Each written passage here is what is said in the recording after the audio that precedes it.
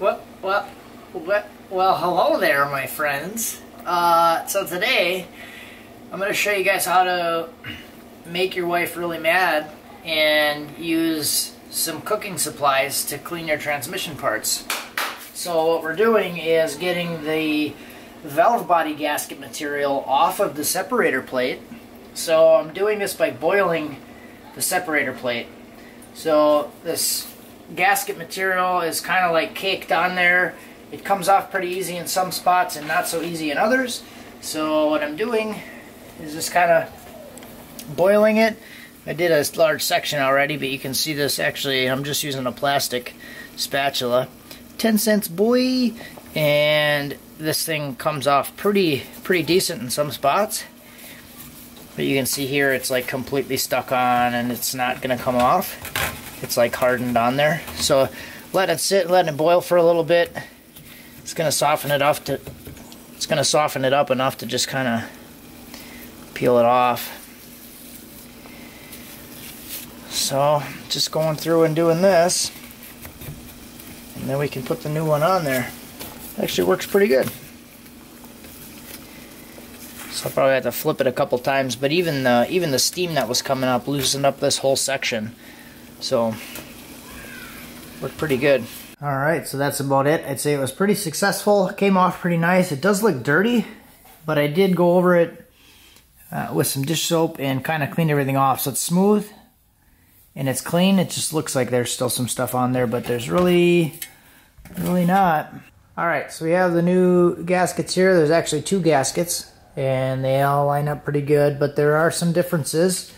So I wanted to show you this section right here. You can see the top gasket has some holes where the bottom gasket doesn't. And if we flip it over, same thing here. There's a hole in the top gasket making a little oval, and then there's two smaller holes. So what I want to do is verify that this is the right side. So I put this gasket on the right side. So if you can see, there's a little hole there, and there's a couple other ones right there. And as we move across, we'll find them. So I'm going to take this thing, flip it over, and line this up, the big hole, so I know it's in the right spot. And you can see in this spot as I move it away, that's right where that little hole is. So I know that this is the gasket for this side. And then if I flip this over, then I take the other gasket, I put it over the top here. You can see this one, you have the little outline around these two holes, and that's where this one's going to go. So this gasket is for this side, the other gasket's for the other side. So what I'm going to do now is take some transmission assembly lube, and I'll put some on the bottom of this gasket and stick it on. Do the same to the other side. So I'm just using this transmission assembly lube, and I put a couple dabs on. You can see all around the separator plate. So now I'll take the gasket, and I'm just going to use this to stick it down. So the assembly lube will hold it in position until I'm able to flip it over on top of the valve body and then screw it back down. So I'll do that. So now you can see it's attached, it's not going anywhere. Good stuff. So do the same thing, just kind of jam 2 fingers in, get them lubed up. That's it? That's it? What, you want me to jam more fingers in? I'm just thinking that's not enough. Or is that the wrong order? You lube it up and then jam it in? I don't know what you're trying to get at here. Come on, you're making me wiggle. See? One finger, not enough lube, makes you wiggle. Alright, so we'll do this. And I'm going to take the other gasket.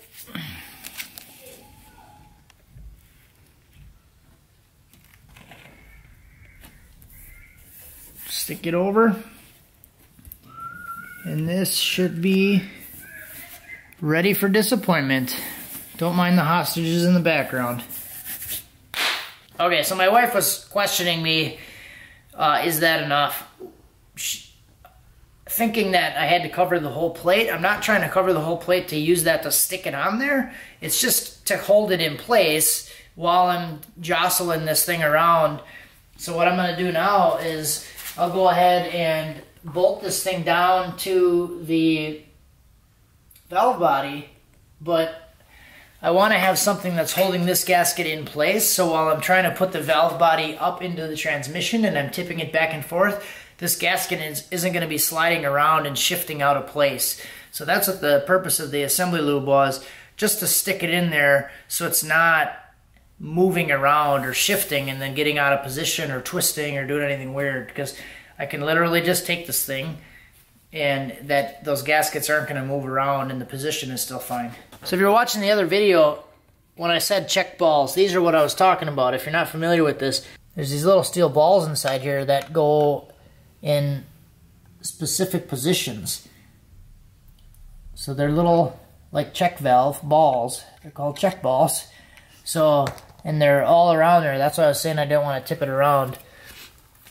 But I'm going to go ahead, kind of clean this surface off with my, you know, techniques. And then we'll slap this thing on there. So now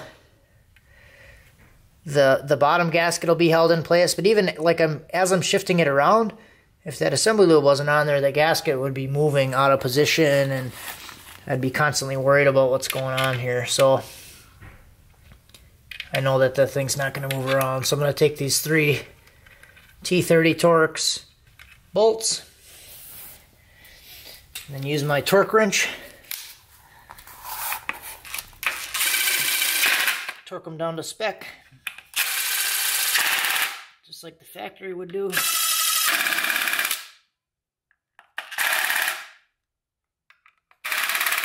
Okay, so I got the valve body up now. I just kind of hand threaded in a few bolts holding this thing in there up in place. So there's going to be some differences in the bolts going back in. This one here has a 10mm bolt head, and there's one underneath here that has a shorter bolt than the rest of them.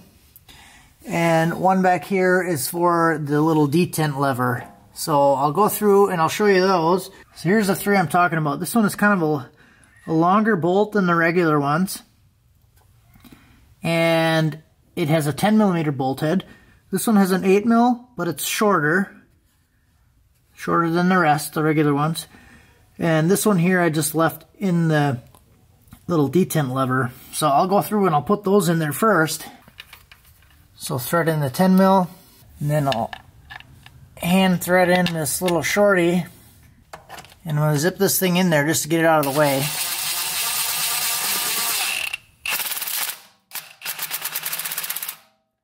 And then the next one is going to be this little detent lever.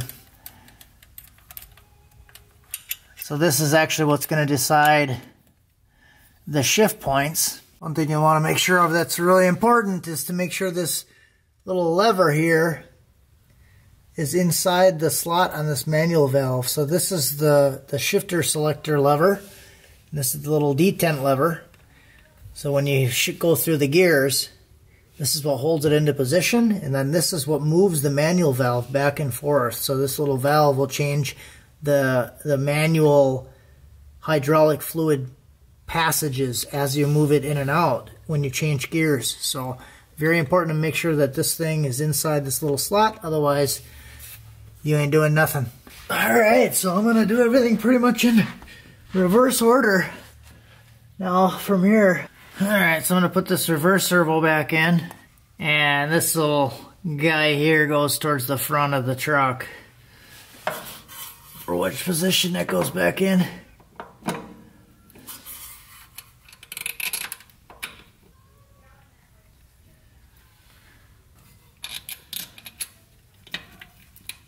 Again, these are just 8mm bolts, 8mm head.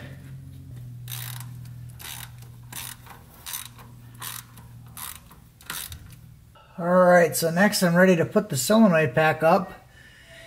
So I'm going to make sure I get the plate up there and the solenoid pack. There's going to be 7 T30 bolt heads, and then there's going to be an 8th one over here that is a shorter bolt.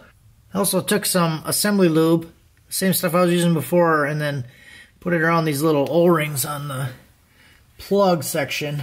So I'm going to take this thing and push it up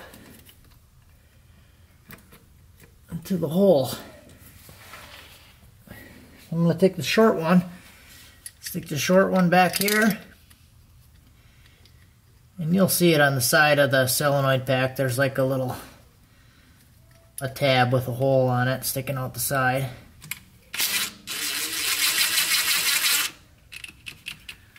I'll kind of get that plate snugged up by hand, and I'm just going to start these things.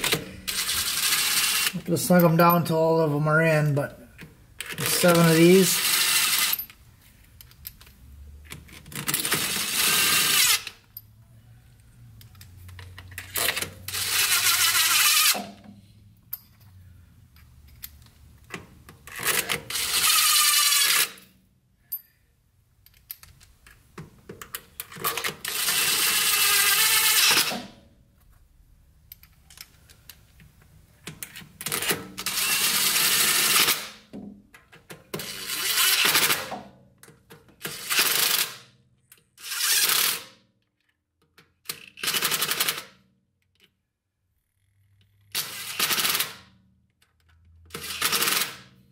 Don't get all freaked out by that impact. It's a really light, I have it on a really light setting, so I'm going back over this by hand, and they were still loose by hand, just for reference. So follow the torque specs. That's what I'm doing, as you can tell, right? Well, yeah, I'm not really going by the torque specs. I'm just kind of putting them in there just hand tight. This is a vehicle for me. I don't really care if it works or not. I don't think that the torque spec would be the reason it's not working, so if it doesn't work, it's another issue, and I'm not really going to be all that upset about it if it doesn't work. But if this is your daily driver and you're working on this because you need it to run or you're trying to make this work, follow the torque specs if you're planning on putting some miles on it. I don't really care. So what I'm going to do now is I'm going to go put it back in. What I'm going to do now is I'm going to pull this little gasket out. You can see the little O-ring. You can see a little red ring in there. There's a new one that came on the filter, so I'm going to pop this thing out, and then I'm ready to put the filter back up. And then we can put the pan back on.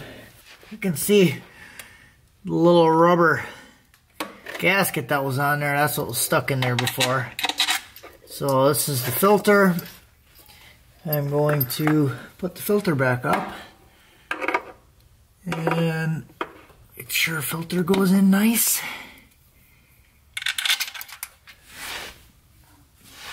Bolts go in nice. Filter just has 2 bolts, same 8mm heads.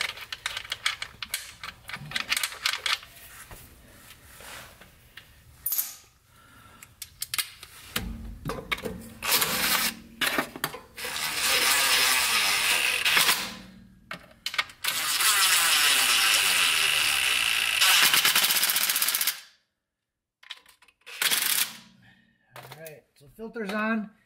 Now I can go ahead and I'm gonna put the pan on, and then I gotta go on the other side and put the wire harness into the top plug for the solenoid pack. But while I'm down here, like I said, I'm gonna put the pan back on. Ooh, look at that. Should have turned the light on. Alright, so let's grab the pan.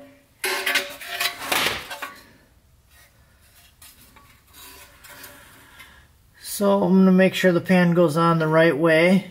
That'll probably be in my best interest. Let me know what you guys think. leave it in the comments. So I'm gonna try to go up and down, the opposite of how I put it on. So there was a comment.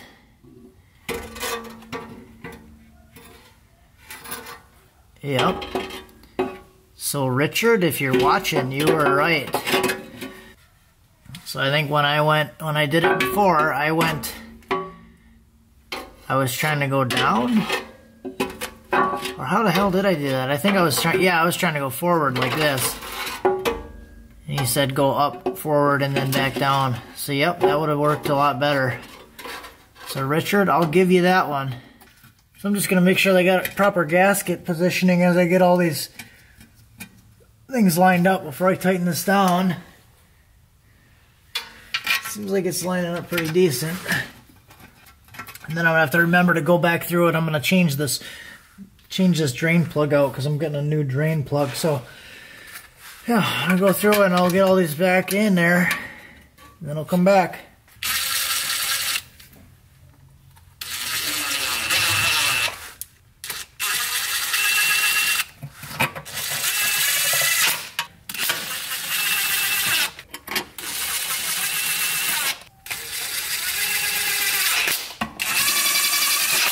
I'm going to get the fluid in. I'm just going to use the transmission Mercon 5 fluid and one of these little fluid pumpers. And then I don't have the special fitting on there, but what I'm using is a vacuum fitting from my Mighty Vac that I have for bleeding brakes. But there is a fitting you can thread right in there, and it kind of works the same way. Just plugs right in there, you pump the fluid up, and then it'll actually run it and get the fluid to stay in there. So I'll show you what I'm going to do. I'm going to pump this thing, and I'm going to pump probably about 5 quarts in there.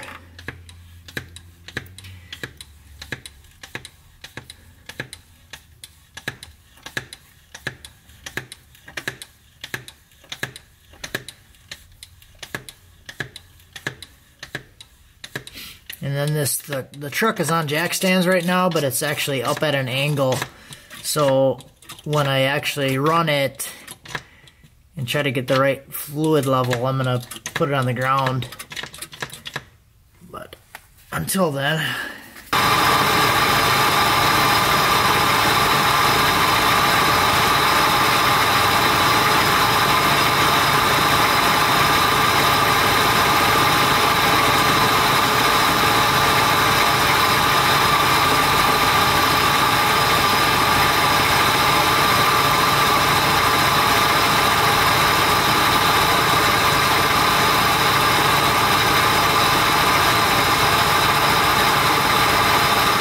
alright, that's it for this one, guys. So what I did there was I pulled that center plug out and just made sure that there wasn't any excess that was draining out. I think I actually need to put like another quart or 2 in there, because I should see, what I want to see is a stream coming out and then the stream stopping. So I know it was over full and then gets to the right point. So it probably needs a little bit more fluid in it. But right now what I'm doing is resetting the PCM. So I'm just taking the positive and negative leads and touching those together. I'll do that for about 15 minutes.